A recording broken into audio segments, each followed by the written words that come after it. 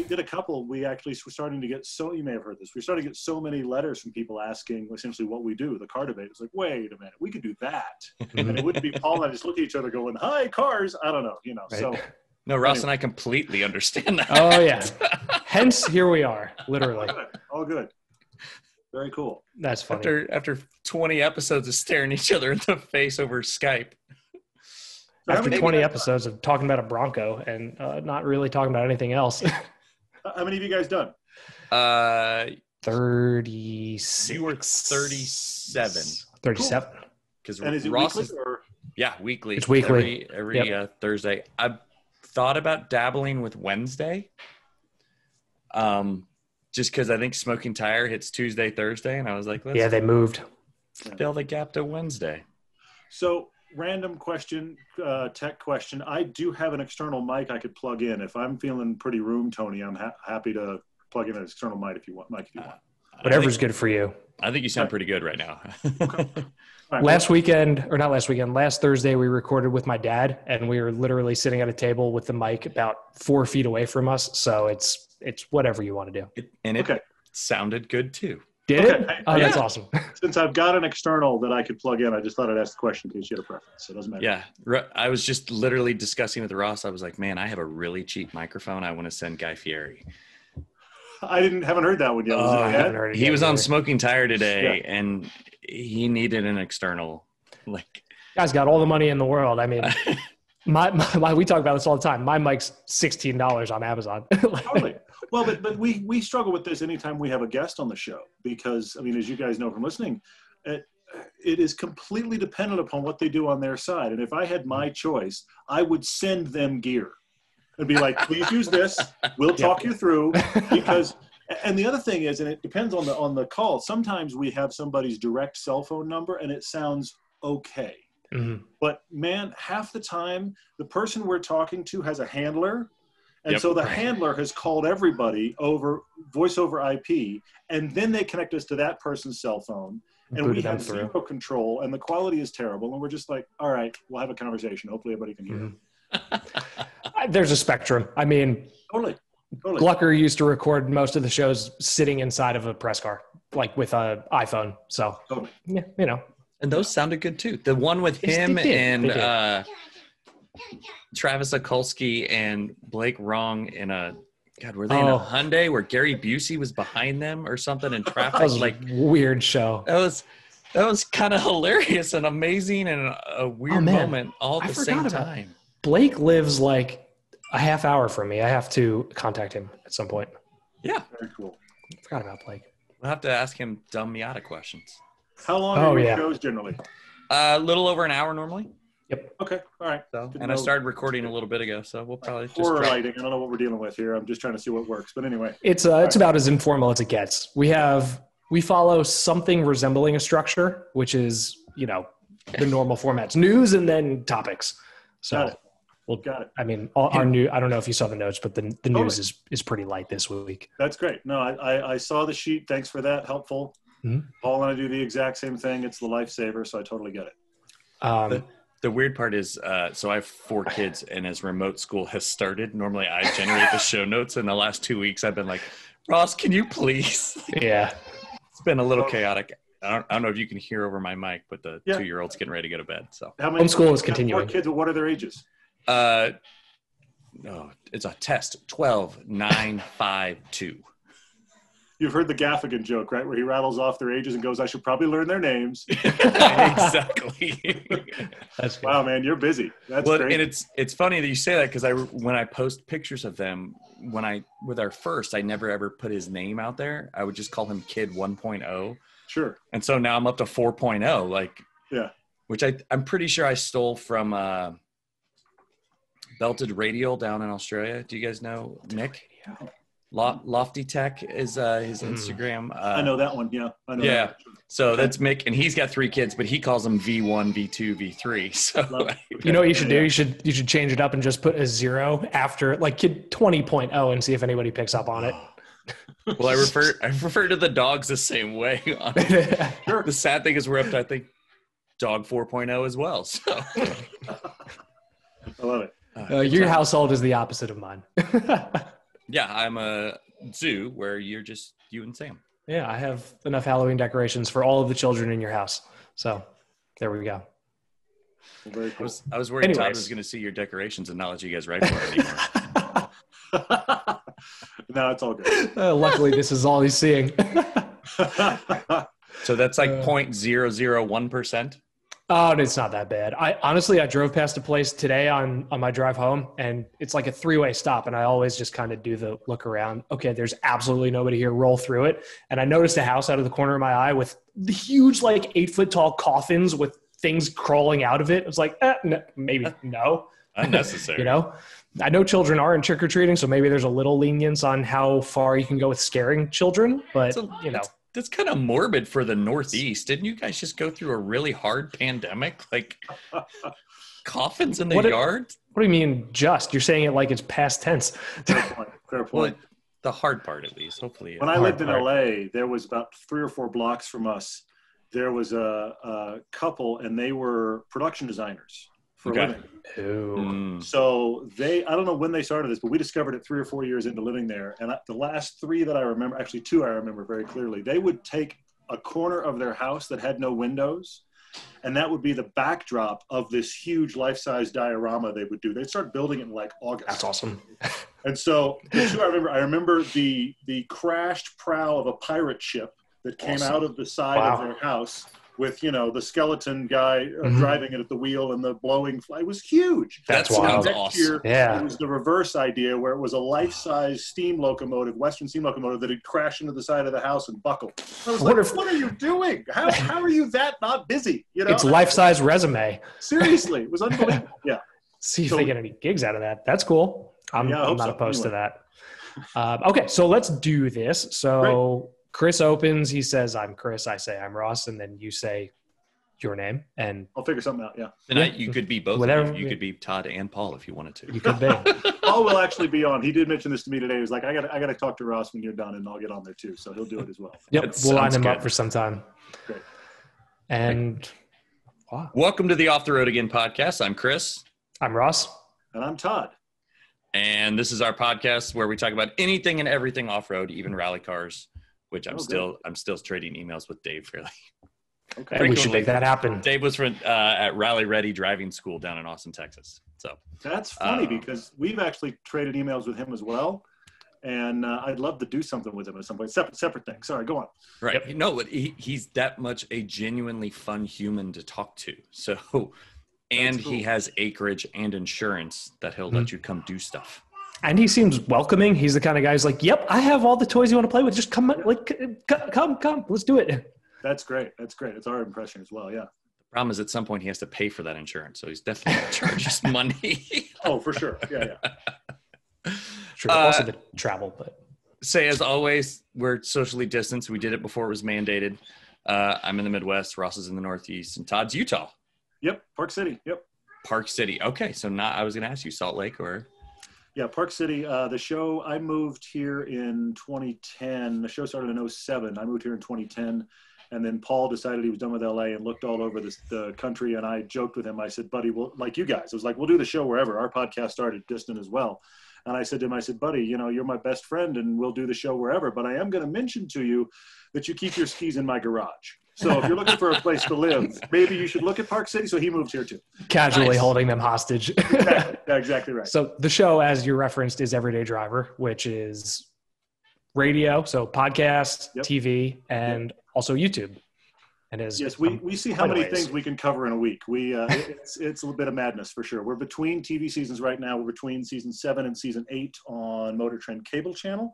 Okay. And then we just started a second YouTube channel because apparently we were bored, and we do 2 podcasts a week as well. You're filling your time. So just, cranking out. Split the podcasts off to their own channel as well, and so you have the car videos. No. Actually, we are one of the weird oddballs. We don't do a video version of our podcast. It's audio only. So with the possible exception of the random major milestone episode, we're audio only. So we don't worry about that for YouTube. But what we were finding, look, ask me about YouTube and I will tell you I know nothing because every day I'm completely lost. It changes. Oh, seriously. Our original channel was very much the format of our TV show, which is comparisons within different market segments. And as we started getting more and more individual press cars, we started putting the individual press cars on our main YouTube channel, and that stuff didn't play very well. So we've split off the press cars. I say this like it's a problem. It's the greatest thing ever. Like, we split off the individual press cars to their own YouTube channel to let them be that, to keep our other channel kind of more focused to either the comparisons, or now we're doing these cheap car challenge, which people seem to like as well. The stuff that the crazy enthusiasts like us would watch and probably, just geek out over nonstop. Exactly. The stuff that, let's be honest, I like doing the most as well. It's just, when we get a press car, it's just like, okay, we had it recently. It's like, here's a Ram 2500. And the same day we got a Sentra. It's like, I can't put them together. So what am I going to do? You could put the Sentra in the bed of the Ram. You probably could. If we didn't have to give it back, I'd run it over with the Ram 2500 and I'd have YouTube Gold, but I got to give it back. Yeah. Which I don't think Nissan would like that too much. No. I just watched a classic movie for me, and this will display my age. I watched The Rock recently. Okay, yeah. And there's the scene where they have a high-speed chase through the hills of San Francisco in an H1 Hummer and God, it's got to be like a 430 Ferrari. I probably completely ruined what Ferrari model it was. But at some point, the Hummer just destroys a classic Beetle. Just up and over, and that's all I could think about when you said big truck, little car. Totally. Michael Bay, he came out of doing BMW commercials. Is that where he came from? He went to Art Center, and he was a film major at Art Center, and so was had no idea. Zack Absolutely Snyder. No idea. Is also really Art Center film grad. So because Paul went there, my co-host Paul went there right around the time of those guys, a little bit after him. So Michael Bay was an Art Center grad, and he went on to shooting commercials, and he wound up as the go-to car guy for BMW in the early 2000s to shoot their commercials, which is why to this day, if you watch any Michael Bay film, the best 5 minutes is the time he gets to do a car chase scene. He does it better than anybody.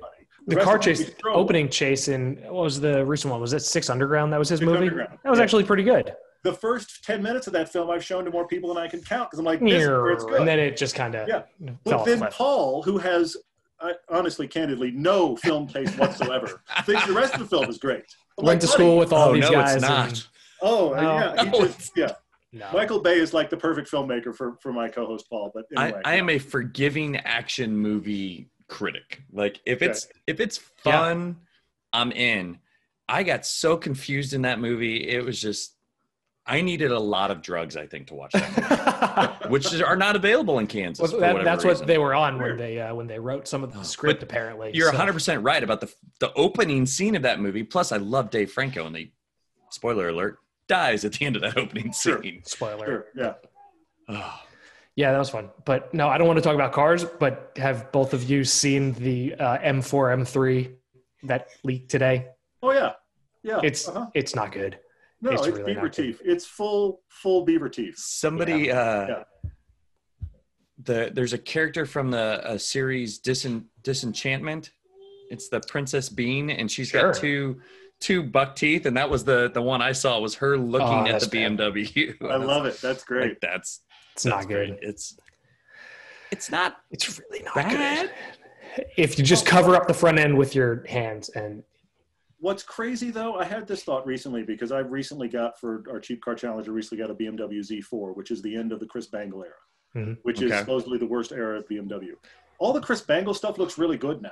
Nice. Yeah, compared to. And I'm hoping that we don't get used to this beaver teeth disaster, and we think in 10 years that's really good, actually, because it's horrifying. It really is. That's a bridge too far, I think, because this is offensively aggressive, whereas the Bangle stuff was kind of offensively understated.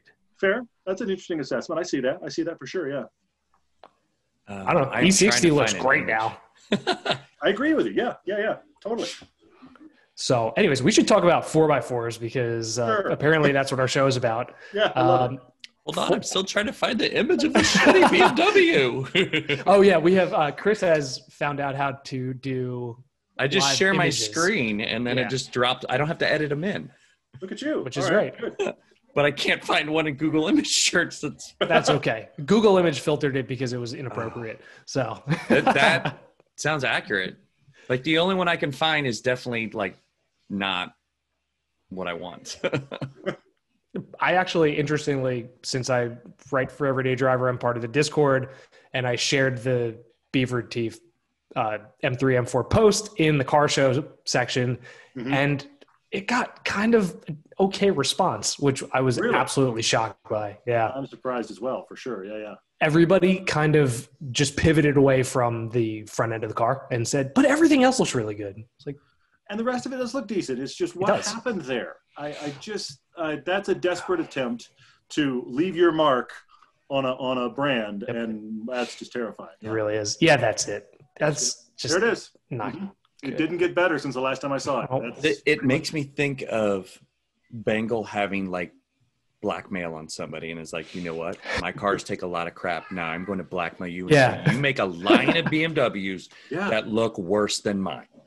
And you're right. If I do the proactive covering thing here, the rest of it's okay. It's fine. Wow. Yeah. It's kind of like an Audi almost. Like with the hood ridges, like it looks kind of like a modern Audi. It's like they completely forgot what proportions are and just said, oh well. So let's off-road news. Yeah, off-road news. There really hasn't been much in the way of news recently.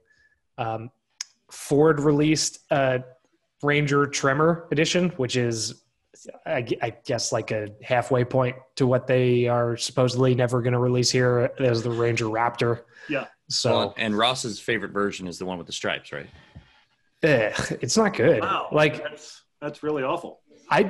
Okay, so if you look back to like the S10 Baja, do you remember that?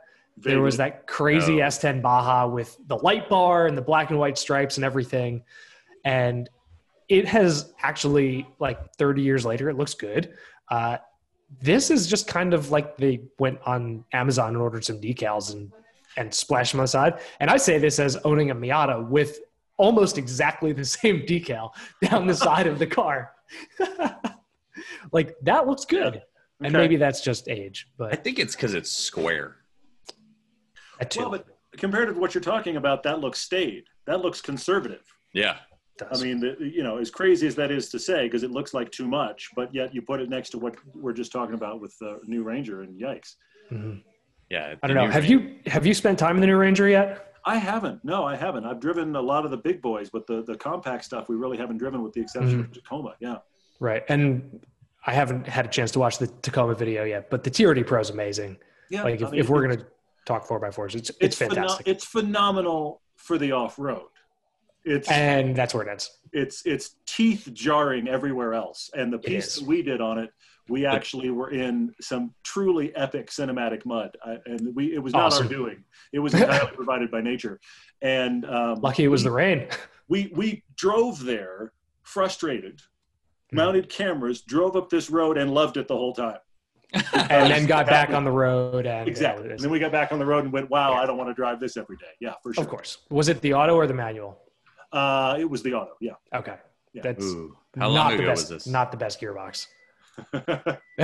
It's not. Hey, man. Of course, it was loving it off road, and we were, ankle deep in mud, and it didn't care, and that was great. That made the review better for sure. Did you have a support vehicle, or you just went for it? No, we just went for it. Yeah, for sure. Yeah, for sure. Yeah, that's the way to do it. Because when we started, it was like a light drizzle. Like, okay, this is no big deal. And then we got like halfway up the mountain to the turnaround point, and it's raining.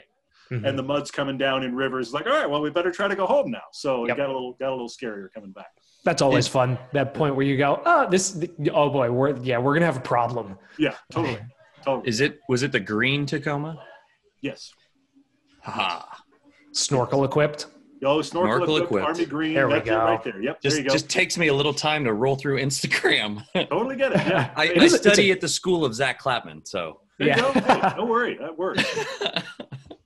It's a good-looking truck. It really is a good-looking truck. You guys definitely found the mud. Yeah. Oh my gosh, it was insane. Yeah. It was the throw away your boots kind of mud. It was that kind of thing. Yeah. So how did you approach this? Because I had a Wrangler Rubicon, and Jeep very kindly let me borrow this, and I took it to the Pine Barrens, which is probably most famous for its appearance in The Sopranos. Okay. And I said, what's protocol on kind of getting the thing dirty? And his response was, well, whatever you do, don't do what the guy before you did, which required us to bring it through the car wash 7 times. Oh, wow. 7 times? Yeah, 7 times. First of all, that car wash operator loved and hated them. Oh, yeah. Sure, yes. He made his money. I think they have a detailer in-house. Let's be real. But I hope so. Yeah, the TRD Pro is great. What's not great, and the part of my offensively bad segue, is we learned this week that you can get a 2021 F-150 with crank windows. Which is for who? Honestly, which is for which person? Who wants that? Fleet sales? Oh, you guys froze so hard this time.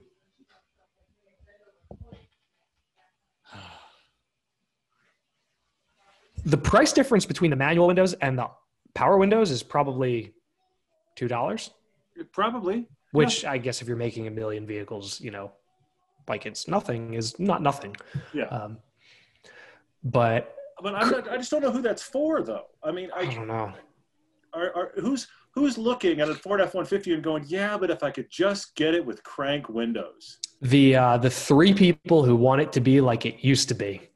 I guess.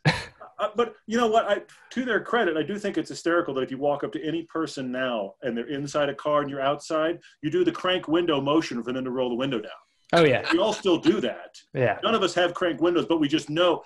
Kids that have never seen crank windows know that symbol. They just, that's how you roll the window down. Yeah, it's like the Microsoft, like the save icon symbol. Is still a 3.5 inch floppy. Yes, 3.5 inch hard disk is. Absolutely. It's the same exact kind of thing. So, yeah, Paul's got a niece and nephew that have never seen a crank window in their life. And he said to him once, he's like, if you were outside a car and you asked somebody to do it, and they were like, oh, you do this motion. He's like, how do you know? It's like when you're dialing the phone, you do. Wait, no, they don't do that anymore. Oh, no. That ship has long since sailed. even the Lotus Elise, which actually did. I know I'm back to cars. You're shocked, but let's do it. We won't be worried about it.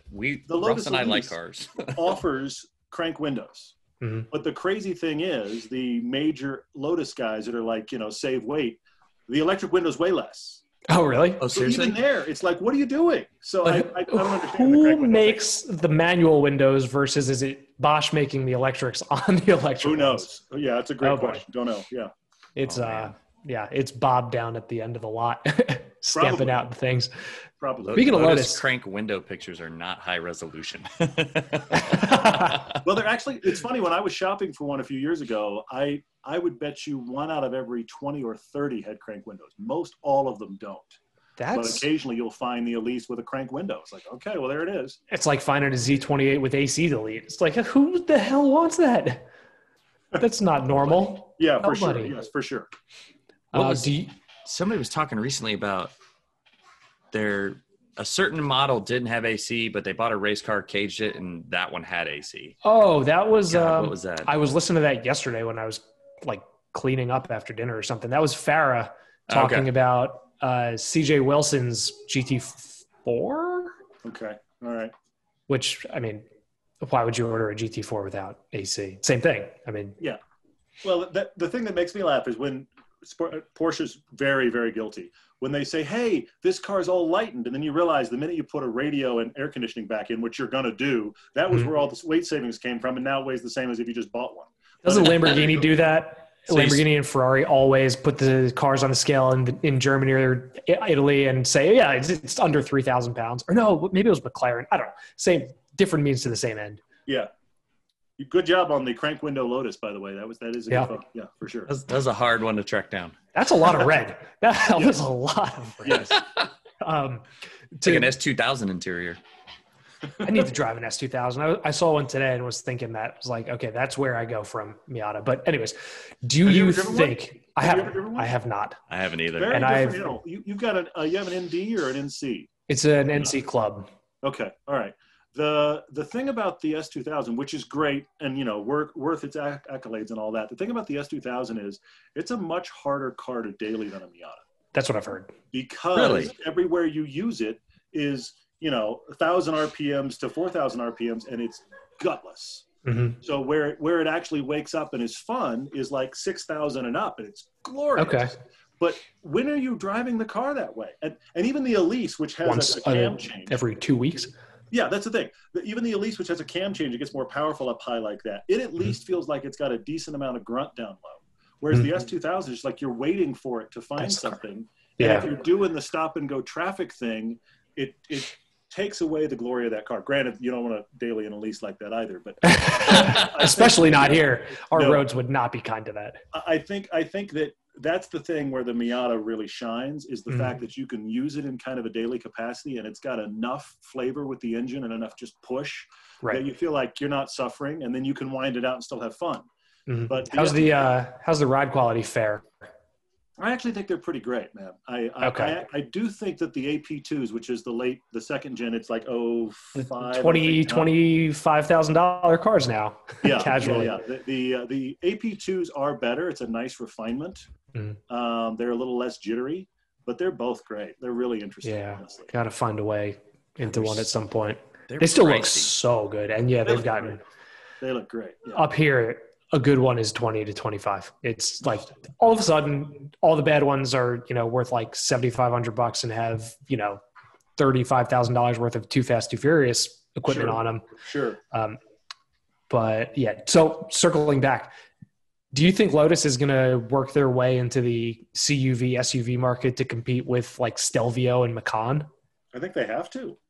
I mean, truly, I think they have to.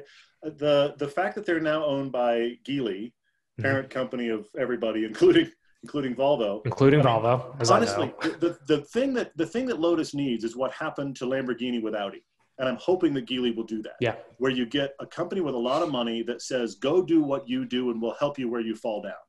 And that would be phenomenal for Lotus. But let's be honest, even though everybody, we all cried when Porsche said we're making an SUV, the SUV saved Porsche to make great sports cars. Completely. So in that regard, look, the world is littered with SUVs.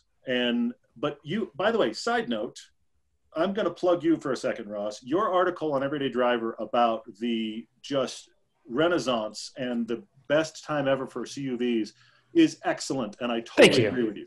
Thank you. I appreciate that. Really good piece. Thank you. And I have not had a chance to promote it properly yet, but I do intend to, because I read it, was like, you are on it, man. I loved it. Well, I very much appreciate that, and know that I was going against most of Everyday Driver's audience when I wrote that. It's like, but you're right, because I mean, we just had a GLS, the huge SUV from Mercedes, GLS AMG 63. There's no reason for that car to exist. But then you drive it and you just go, this is brilliant. For that much money, it better be. Totally. It's absurd. It's way too expensive. It shouldn't exist at all, but it's brilliant. And so that is the crazy thing, that if you want an SUV, anything truck-like at all, you're in a real just pinnacle right now. But that comes back to where we are. As much as I don't think the world needs another CUV SUV, it is the thing that Lotus would probably just be able to print money with, and therefore make the great sports cars that they can't make any money with. Honestly. Exactly. If they could do kind of what Geely has done with Volvo, which is, here's a bunch of money, go do what you're good at. Yes. Don't get in trouble. Otherwise, then we'll step in, but we're going to be hands off and go and do, your core strengths. If they did that with Lotus, and Lotus said, okay, we're going to build a CUV like the Macan, and it's going to be kind of bare bones, but it's going to be a CUV so that people who like Lotus can buy a CUV, and then also just continue doing, an Elise or an Exige or the Avija, however you say Avaya. Oh, for 2.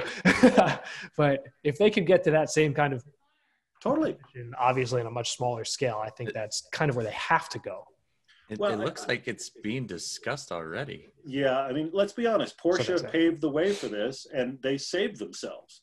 So I think I totally agree with you, man. If Geely would just give them that kind of freedom and let them work at that, I think, because the other thing that happened, and let's be honest, this is what's happening across the board, is you have a lot of people, and we fight this on our podcast, but a lot of people who just go, I have to have a car that does everything. Do you? Does it have to do everything? But that argument is the reason so many people don't buy sports cars. And of course. So they love the Porsche brand. They love the Lotus brand. They love the sports car brand, but I can't buy that because it has to do soccer practice. Right. So I love the Porsche brand. I just can't afford it. Separate thing. Separate thing. This is where you buy used. And that's more a me issue. No, I totally. No, it's also, a valid issue.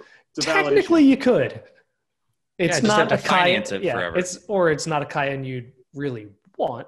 No, I mean, hey, we did the base Cayenne that was $71,000 MSRP, and we bought it for $27,000. So I mean, you can do it. You flipped the numbers. Well done. Totally, exactly right. Yes. So there's, but I did the same thing with my Corvette. MSRP was $73,000, and I bought it for $37,000. Bravo. And sold it for how much? Because that car didn't last long. let's not go down that road. I'm going to take a drink of my seltzer so you guys can keep talking about Porsches. but that's the thing, is you would end up with people that are like, oh, I remember the Lotus brand, or I like the Lotus brand, and now I can have a piece of it because I can go to soccer practice. I think that could save Lotus. I really do. It could, and it should. And what in the hell is that Chris just brought up some picture which looks like it? It's literally, I Google searched Lotus SUV, and it's so many renderings. Photoshop it's not thing. even funny. That is all of the Photoshop. Yes. Okay. All right. I don't know. I'm not even sure where to look on That's that. scary. Yeah. I'm like panning back and forth going, I'm confused. Oh, God. That's a terrifying image. I hope nobody actually sees that. There might be some truth behind it. There's a couple here that kind of all share the same bones. Well, I think, look, let's follow the Audi Porsche model for a second. If it's an XC60 underneath? Yeah, exactly. You take the XC40 or the XC60, and you let Lotus play with it and make their own thing. And then you have Volvo, who's killing it on interiors, help with the interior. God, I love their interior. They could just give them the XC60 Polestar, the engineered car, and just say, here, take all the weight that we added to it out of it. Possibly. But I mean, there's an opportunity there. I think there's a shortcut there for Lotus. This one's very honest. Sense. There is. Sure. Let's just go straight there. That's it. Hey, you know what? I work at a Volvo dealership. I'd love to see Lotus is getting sold out of it. That would be great. Yeah, it's the Geo Prism of the Toyota Corolla world. Well done. It's a very specific reference. Yeah. Oh, God. Geo, all those late 90s kids in the house.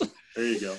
Yeah. Oh, that's not good. Oh, man. No, it would be a good place for them to go. So in terms of other news, I mean, the rest of the news from anything this week is basically Ford. There's pictures of a small Ford pickup based on the, I guess, Escape is what they're saying. Because that's what the world needs. If it's based on the Escape, it's kind of weird looking. Front wheel drive. It's kind of weird looking no matter what. I don't care what you base it on. It's kind of weird looking. That wheelbase looks long for an Escape. It does. You're right. Yeah. Yeah. I don't know. I don't know. I guess it's more S10 than the current Ranger is, because the Ranger's not that small. Fair. But yeah, so that was news. There's, Ford releasing pictures of spy photos of the Bronco 3 feet off the ground with what looks like 35s or 37s. And yeah, I think that's about. Jeff saw one in person today with 37s. Jeff did. They had the press one, the orangish, crazy media photo one. Studio model when it only had an electric engine in it, is what Jeff said. Wow. Which, of course, then the jokes went around that Ford Allegedly. was confirming that the electric engine is coming. It's not. It's just literally it was the easiest thing to put in it and move it around the studio. It's not too far fetched. I mean, Jeep's doing the electric, the Wrangler 4x4E. Yeah, the 4xe. Yeah, 4xe. Yeah, 4xe. Sorry. It's a terrible name. It's kind of like what Elon named his kid. Practically, yes, for sure. I don't know. It's interesting. I think the Bronco looks awesome, but now if the thing is, Jeep just said they want to put solar panels on the trails at Moab and try to, make it accessible in electric only. So if Ford does that, does that mean we're going to have two different kinds of charging stations on the trail? Well, but then it also means, are you going to have a line on the middle of fins and things where you've got a bunch of people backed up trying to get to the charger? I mean, that's probably. I'm confused. Having been there, this doesn't work. And then you're going to dig a hole and make a big football size field of batteries. What are we? And then you'll have what's happening at the supermarkets and the shopping malls. Before you couldn't go to a shopping mall, but you'd park next to the car and somebody else would take your charging cable out.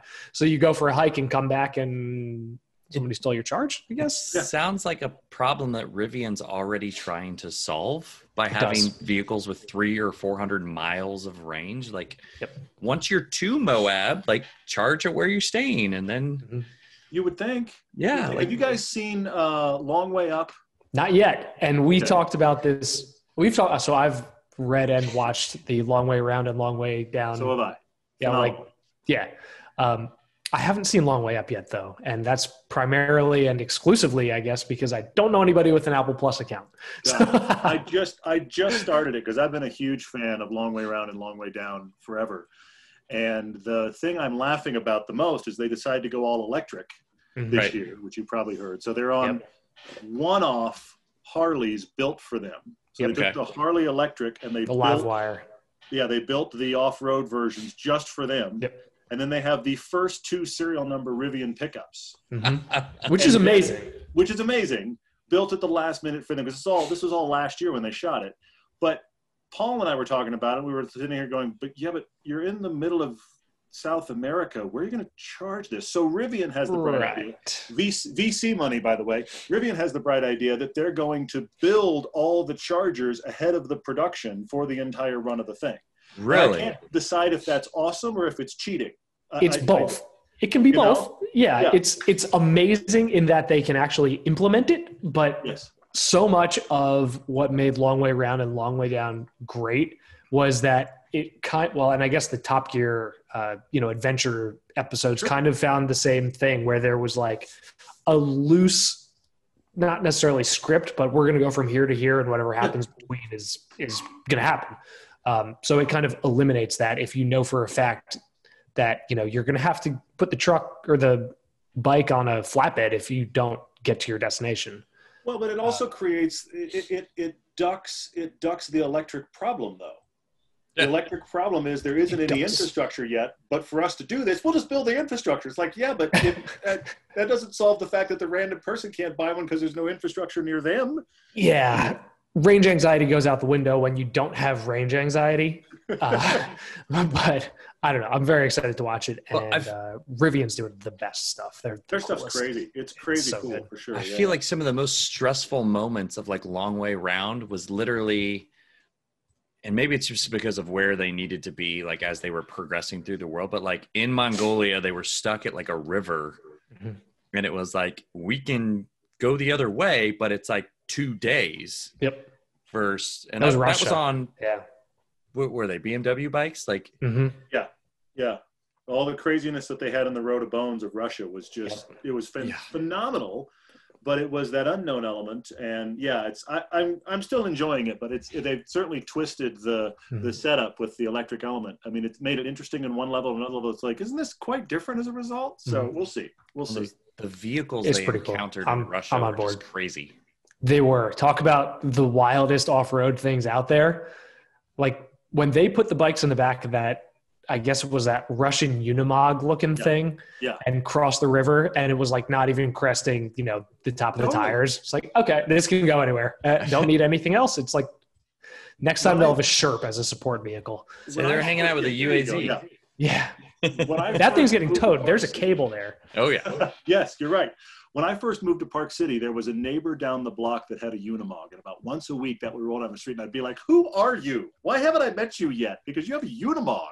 That's insane. You got to do a fast blast to that. You have to find unfortunately, they moved before I had a chance to make it happen. But I just could not believe I was seeing one weekly. Like, wait, did that just really go by? Was it a classic one? Yeah, absolutely. With the kind of the open bed. I guess it was just like their ranch truck. I was like, where on earth and who are you? So I went to college in a pretty hippie town, which you'd actually enjoy because it has like the most famous rock climbing in the Northeast. Okay. And it's a big time hippie town.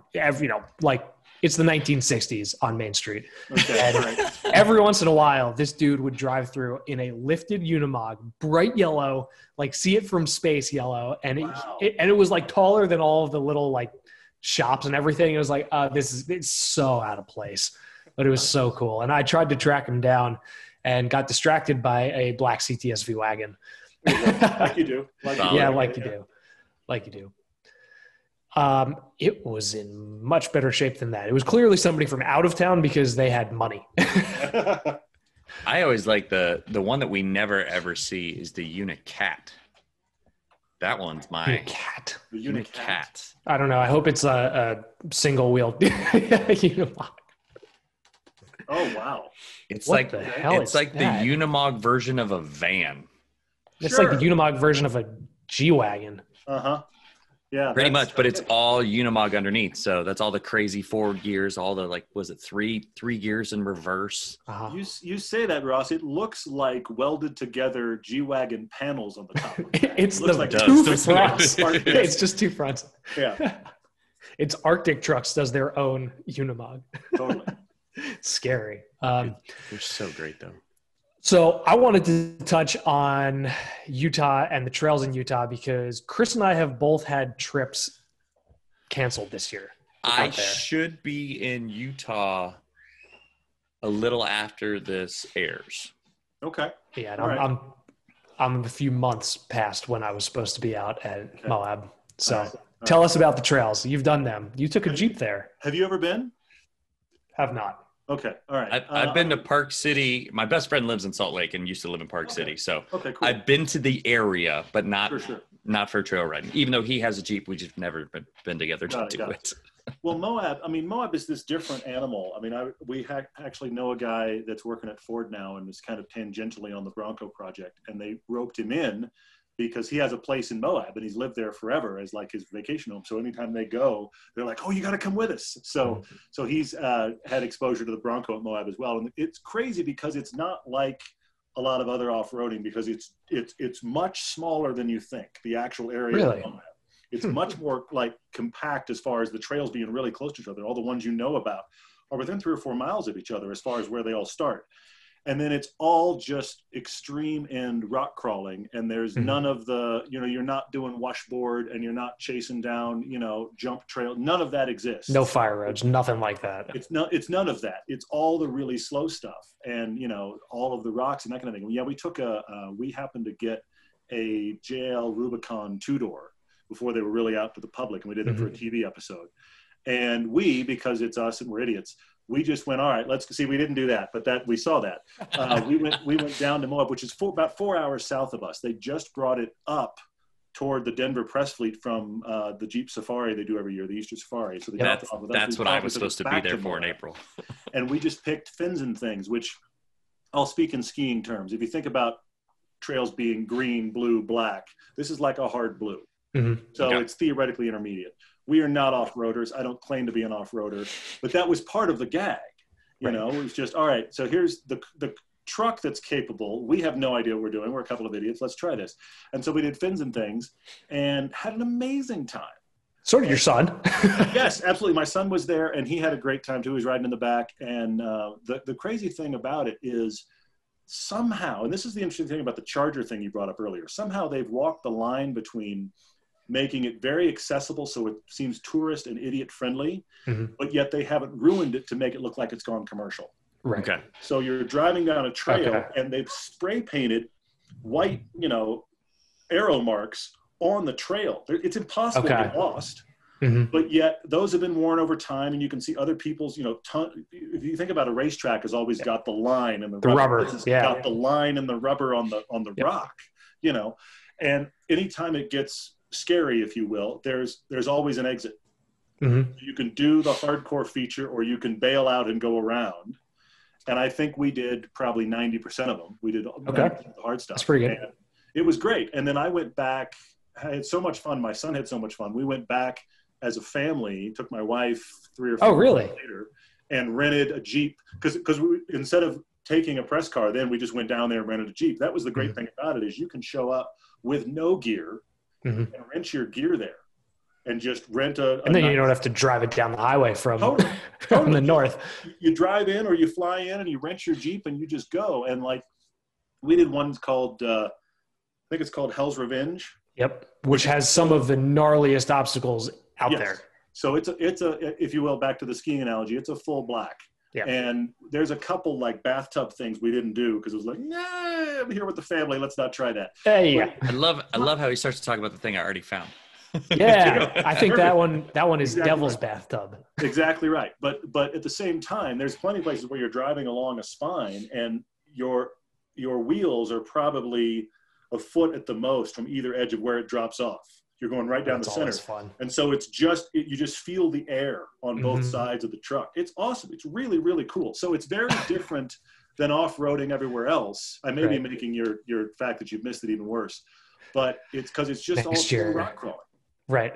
I've done that though on a quad, something like that, except it was a drop to the abyss on one side and a drop down to I-90 in Pennsylvania on the other. And it was not comfortable. And I was on a quad. Everybody else in my group was in side-by-sides. And I was like, no. Sketchy. Well, you're the only one who could jump free. Everyone else was going to be stuck inside their side-by-side. Yeah, jumping is still difficult when you have 900 pounds chasing you. But I mean, the only part of it that I found weird or really daunting in doing those two different trails, the fins and things, everybody seems to only go one way, and it's a nice loop. Mm-hmm. The Devil's Backbone has places where you can loop back to bail out. So you have places where there's traffic both ways, and there's only room for one lane. And you might not have the visibility to see somebody prior. Until you get there. Exactly. And then you have to back all the way down. Then you have to navigate, okay, who's the one that has the bad thing here? You know, so that was the only thing about it I didn't love. But I mean, we figured it out. It wasn't the end of the world, but that was the difference in the Devil's Backbone. I mean, sorry, the Hell's Revenge versus Fins and Things. Fins and Things is just a loop. You're just going to all be going the same way, and you're going along. You're feeling good about yourself, and then here comes the guy in the side by side, 3 times your speed. Yep. No helmet, beer in his hand, kids in the back. It was like, what? I thought I was doing well. Yeah. You don't want to play with those guys anyways. I promise you that.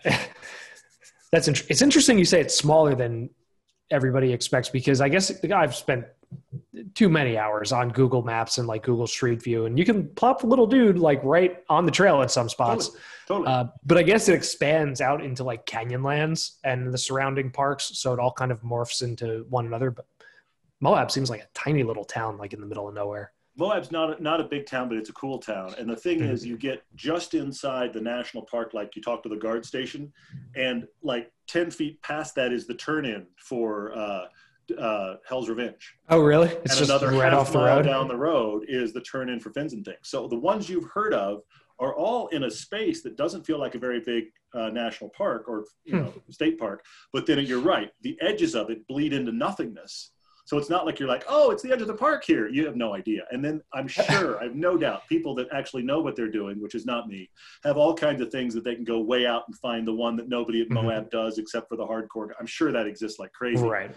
Because there's plenty of places on the known trails because of easy access where you have the hardcore stuff and the complete tourist idiots and everybody in between.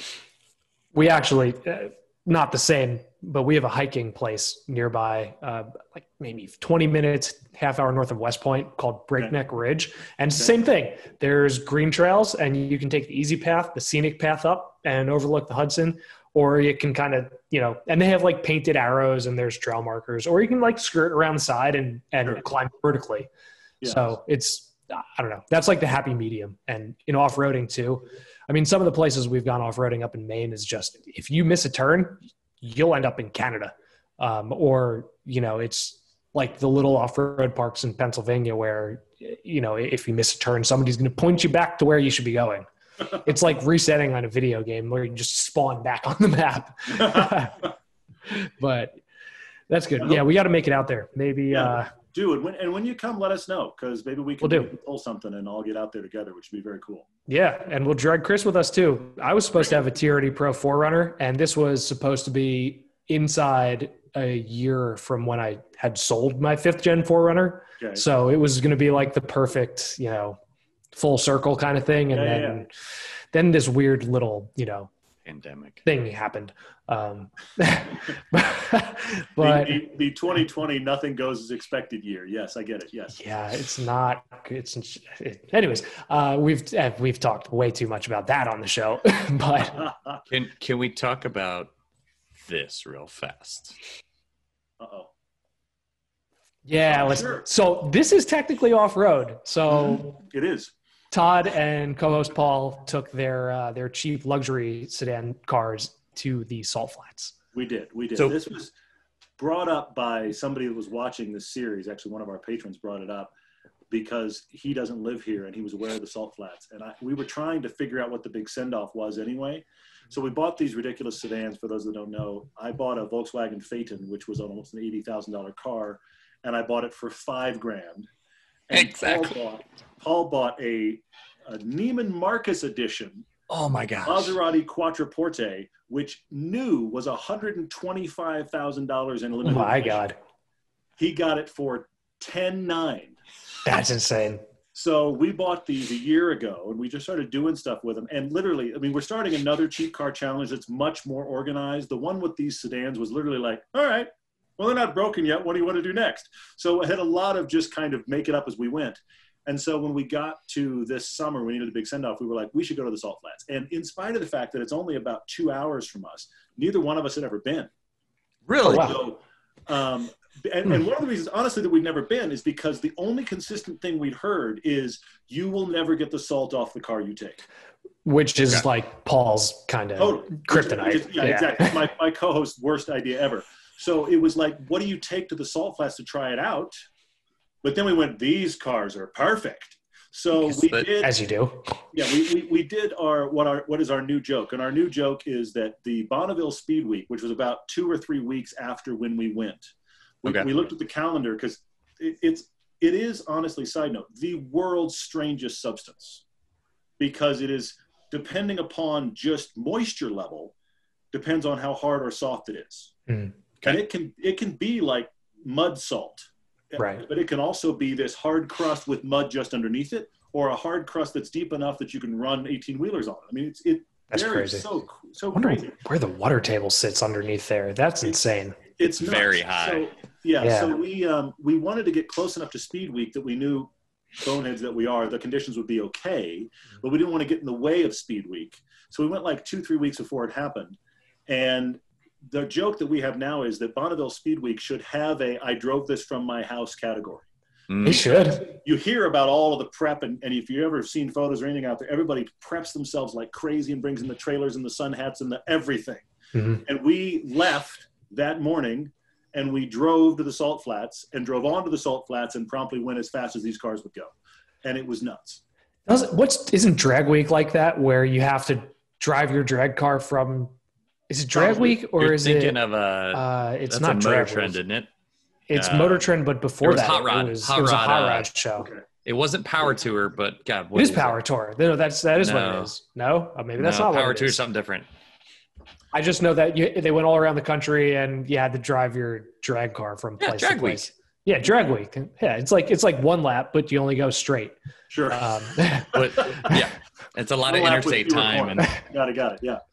So we had a crazy fun doing that, but it was also mostly insane. And we were glad that those were cars we didn't have to feel special about, because they're still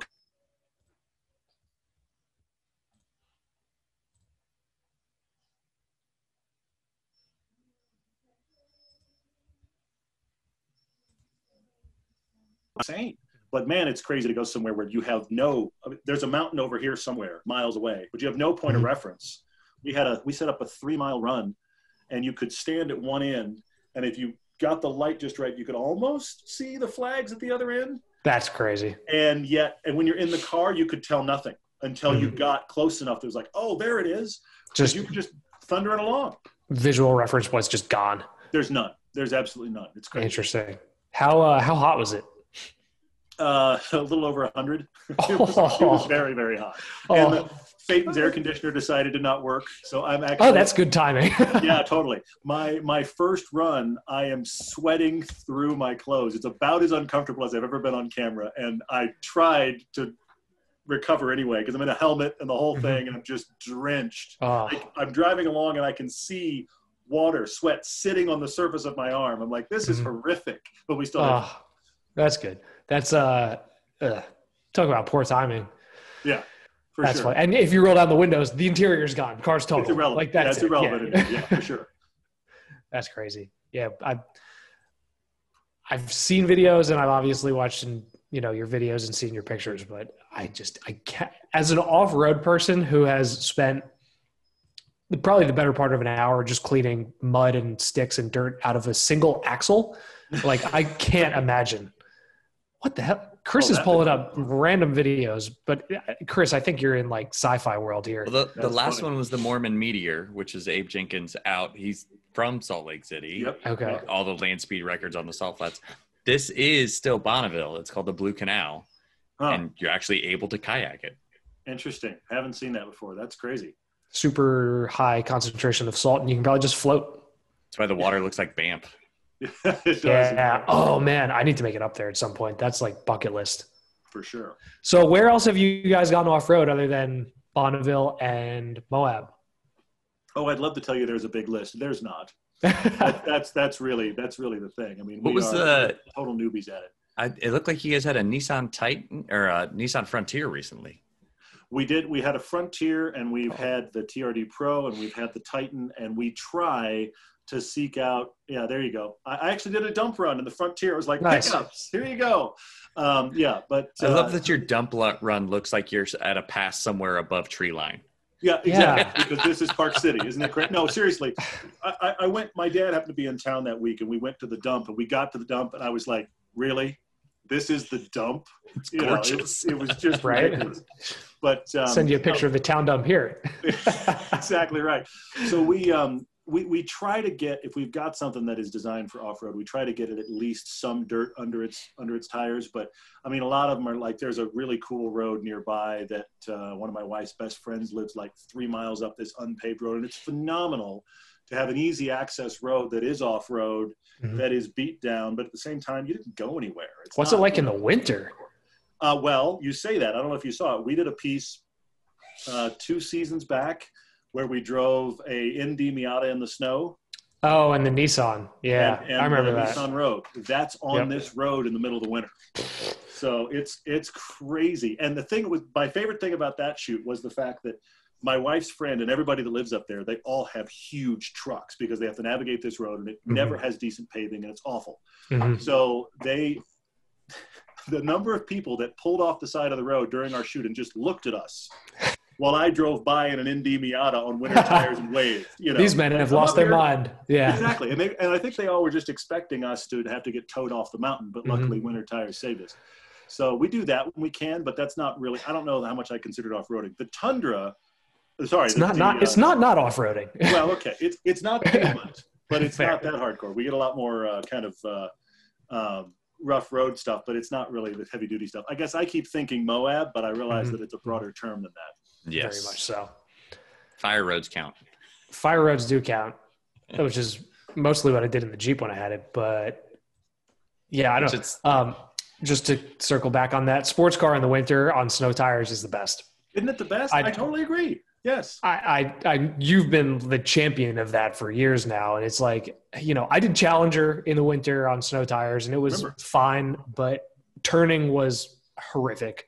It was just too much weight. Anytime you try to quarter, it would either dig and plow or it just wouldn't turn. And then most of my other experience was, SUVs and a Chevy Avalanche in the snow, which was unstoppable. Yeah. But sports car in the winters, it's the most fun, and the looks on people's faces is almost as much fun as actually doing it. I completely agree. That's been my experience as well. When I had my FRS and I went everywhere in it, the one that I liked the best was anytime I parked it and somebody was like, "Oh, I didn't know those were all-wheel drive." It's like, and they're not. It's not. It's really not. It's never been all-wheel drive. I just still got here today. Yeah. Yep. It's great. And the ride quality gets better in the winter too on smaller wheels. So yeah. It's spongy. Added bonus. Sure. Yeah, that's the best though. It's like I don't like winter anymore. Like I used to snowboard and do all the crazy winter stuff, and then I had back surgery and snowboarding was pulled off the table. But now it's fun again. Like it really is enjoyable. I love them on Steelies. That's crazy. Those are some enormous Steelies on an FRS. Really big. I agree. Yeah. God, those are like when guys put those huge 18-wheeler Steelies on like a Ram, like a diesel Ram. Sure. Yeah, that's what that looks like. It does. You're right. I live in the Midwest. You're asking me about trucks? Seriously? Fair. You do know. If I start the topic, you do know. I'm aware. But to change a little bit on the subject, you guys also mountain bike a lot, right? Yes. Yes. I always more into the fact that when the snow starts falling, I can't mountain bike anymore. I mean, I've thought about getting a fat tire, but we've got so many good trails here in Park City, and I'm at this point completely spoiled. I love it. Absolutely. That's what my best friend and his wife, like, they own a Jeep, and it's literally just to get them to mountain bike trails. Sure. And the parking lots are probably 90+% Subarus and Jeeps and pickups, right? Which that's their other car. Subaru? Wow.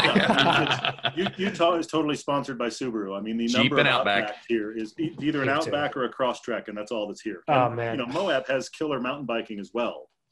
And I've only done a tiny bit there. To do that. So I've seen some of the videos mountain biking in Moab, and it is the sketchiest thing ever. Yes. Like the drops are not okay. What was that one trail that somebody was talking to us about? Maybe it was the Quiet Cat guy. There's some like crazy long trail. It's like 40 miles or something. It might be the White Rim. I don't know. The White Rim is a pretty famous one down there. But the nice thing is there are some, like I did one with my wife and son, and neither of them are ready to be hucking off of anything. Not that I should be, mind you, but they really didn't want to. We found a trail that actually worked for all of us. That was a green trail, and it was phenomenal with unbelievable views, kind of off Dead Horse Point or whatever they call it out there. Oh, yeah, that's amazing. You can do some simple stuff, and then you can do the stuff where it's not a switchback. It's just a way you change the edge of the cliff. It's unbelievable stuff that I've just seen videos have been like, you know what? You guys can have that. I'm okay with it. The White Rim Trail is 100 miles long. Yeah. Isn't that also off-road vehicles? Like absolutely. Not just bikes? Yes. Yeah. With difficult clearance and that kind of stuff. I've heard of people both biking and riding that. But here's back to e-bikes are allowed. That would be fun. There's a fairly intermediate mountain bike trail that winds back and forth through the major off-road trails that you can think of in Moab. Mm-hmm. Really? So you'll get to a place, you're coming in your Jeep, and here is the spray painted area where you look for mountain bikers because they cross the trail here. That's terrifying. What happened? Okay. And then, so you look, and then you go, and off they go. There's an off-road park in Pennsylvania where it's dirt bikes and ATVs and side-by-sides, but you're going down the trail, and it says, caution, watch your head or something like that. And there's a dirt bike jump that goes over the trail, and if they're not going fast enough, you're getting clobbered. Wow. And I've seen people go flying over, and I'm like, oh, no. And there's no stop sign or anything, of course. That's hysterical. But wow. At least out in Moab, you're a little more visible. There's not trees or anything. and nobody's jumping over the trails, but it was crazy. In fact, I was surprised to find that there was more mountain bike crossover on the harder trail at Moab. The Hell's Revenge had more mountain bike crossings than Fins and Things, which was the easier. I was like, really? Get this backwards? Right. Still really cool. I guess if you're going to go there and go mountain biking, you probably know what you're in for. Hopefully. It's not a rookie going, oh, maybe I'll try mountain biking. but at least they still had, designated difficulties. So you could do stuff, in and around some of the trails that was, hey, bring the kids and do this trail. And then you had others where it was like, please don't bring the kids, Right. Kids will have a bad time. Yeah. So, Chris, you have anything else you would like to touch on? Todd, how about you? Anything? What would go ahead. I was just saying it's not difficult to get me to talk about cars and bikes and trucks, so whatever. Fair. Okay. So you guys have year after year, with obviously the exception of this year, you've run your pilgrimage trips, which are it's like if Moab is Mecca for somebody's off-road trip, then you're putting on trips that are basically Mecca trips for car people. So if you were in your experience going to plan one for off-roading, where would you steer people? I mean, you're not going to be surprised to hear me say it. I mean, I'll back up the pilgrimage trip real quick, and that is we do the thing that let's be honest, if you don't live in Europe, the two tracks you want to go to are Nürburgring and Spa. And the amazing thing is they're 90 minutes from each other. Yes. And there happens to be a company that can rent actual cars for tracks that can go on both those tracks. So we just we started it with a feature film that we did where Paul and I, you can tell the trend, we just keep trying things that we boneheaded. I don't have any idea how to do this. We keep doing that on camera. It's a trend apparently, but we did a feature film and then people wanted to go with us. So we actually host that trip and kind of set it up for people. So it's just turnkey and you just go and you can we've had people with literally Pikes Peak racing experience and people who've never seen a racetrack before have gone on this trip and had a great time. That's amazing. So the similarity there is that if you did go to Moab, I think you could do a similar trip because you could bring people from all over and the vehicles are there. Vehicles are, yeah. That's a good point. And then you could have the day trips to doing different, try different things and people can go different speeds. And yet when you're done, the people that have never even seen an off-roader, let alone driven one, can get back on a plane and leave. and the vehicles are still there. Then I could even see a variation where you do it a couple of different ways. You have a day when we're going to do this in Jeeps, and then we're going to come back tomorrow. We're going to do it in side-by-sides. That's a pretty excellent idea. And get a sense of, okay, so we're off-roading, but this is a very different off-road perspective. But I mean, come on, side-by-sides cost. That's a great idea. So, you know, when I think about how expensive those are, I feel like the rental is the key, and the Jeep is the icon. You know, what if, look, you're having me make it now. What if you could get a world where you do the same trail 2 or 3 days, but you get to do it in a Bronco, and you get to do it in a Wrangler, and you get to do it in a side-by-side. Mm-hmm.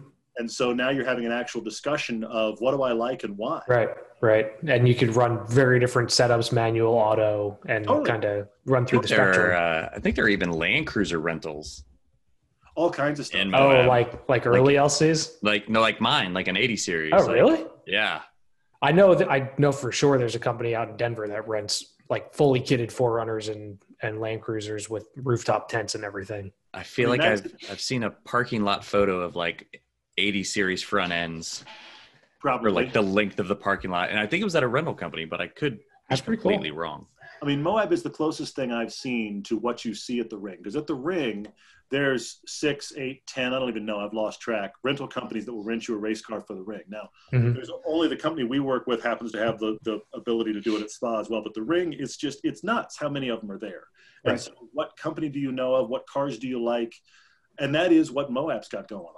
I mean, you're driving down Main Street, and the number of places that are renting vehicles, it's, you know, there's one every block, and it's a different kind of thing. That's interesting. Also, from what you guys have said about the quote unquote, the GT3 dispenser. Yes. It sounds like Moab is just basically like the Rubicon dispenser. Practically. There's another one. Okay. Yeah. There's 500 of them. Yeah, totally. And that is the crazy thing where Moab, I mean, it's funny you bring that up because it does feel a lot like the ring, but for off-roading. You know, it's the iconic place, and you can just show up with no experience and rent that vehicle and go. We're going to have to make it happen. I love it. Let's do it. Regardless, Chris and I are going to have to get out there, even if we don't put together a wild undertaking like you guys have. But I'm fairly certain I'm driving near it in the next couple of weeks. But I think our plan right now is to use my 08 Sequoia as a tow rig for just a travel trailer, and just try to not have cell coverage for a week. If you go down I-70, you're right there. So yeah. Go down to where? If you go down I-70 through Utah, you will be 20 miles from Moab. Yeah. And so point west. That's about it. I'm headed to Denver first, obviously, since I'm in Kansas City. And then from Denver, we'll head west. And then I think we're headed toward this is sad. I don't have an itinerary for a trip. Why is that sad? That's great. That's the best kind of trip. Yeah.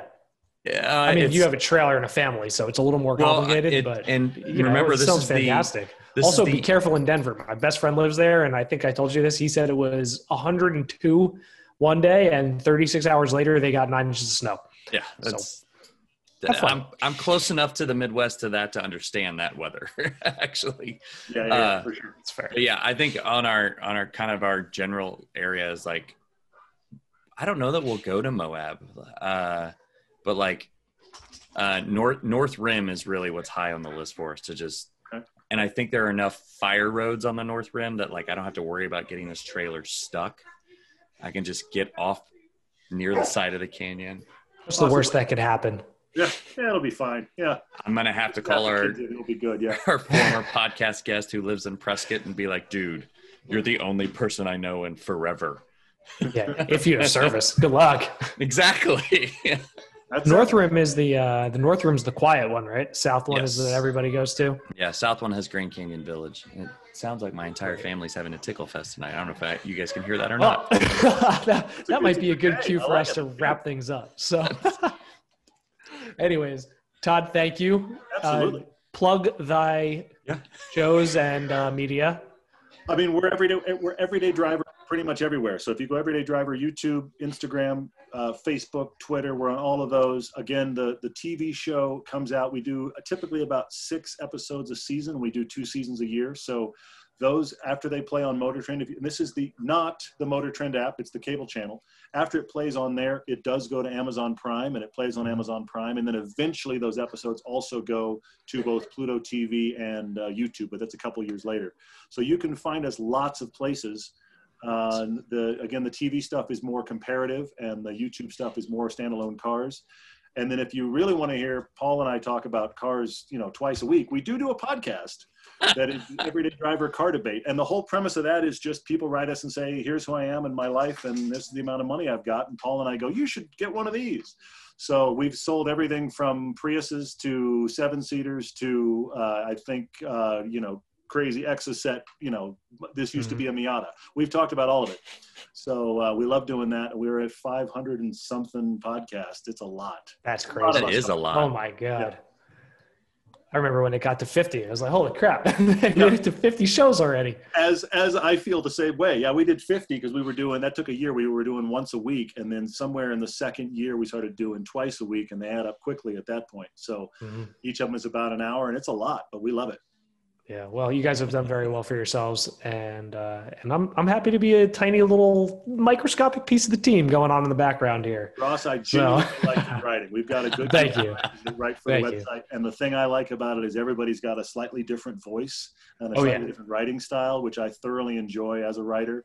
And again, I'm telling you, I loved your Golden Age of SUVs piece. Thank you very much. I do appreciate that. So on that note, thank you again. Absolutely. It was great to have you. We'll have to get Paul to come on sometime when things line up. And And he can talk about everything but Lotus. Yeah. No, he'll just talk Porsche. Just clean the schedule. It'll be Porsche the entire time. Yes. I'm okay with that. That's okay. Has he heard about Brad Brownell's, what he's doing with his Boxster? No, what's he doing? Do you know Brad? Yeah. Okay. So is it a 986 Boxster? It's a 986. It's a 97 or 98. I think it used to be a 2.5 car. Okay. So I guess technically still is a 2.5 car. It will be kind of 2.5 plus. Yeah. So 2.5. his goal, he has a salvaged Nissan Leaf motor that he's installing in the frunk. Okay. And there are 911 axles that he's adapting to fit to the Leaf motor, and then I think he's going to have them cut to length. But once he has the correct dimension, then he can just have the axles made whenever he needs them. So basically, it's going to hybrid assist plug-in hybrid Boxster. What's that going to weigh? Well, he took out every single thing. He's taken out it's literally a single seater for him. Wow. He took the roof out. I think he's taking the windshield off, and he's going to put like a little speedster window in the front. Sure. But no, I can't wait to see it. What we didn't talk about tonight in the Porsche world, and we'll talk about when Paul comes on, is all the crazy Cayenne Trans-Siberia rally trucks. Totally. Yeah. Those are cool. Those are really cool. Those cost more to fix wheel bearing on than probably my car costs. Oh, cars, but, yes. But very cool. So anyways, thank you again. And thank you. that's Thank you very much, Todd. Appreciate it. Nice.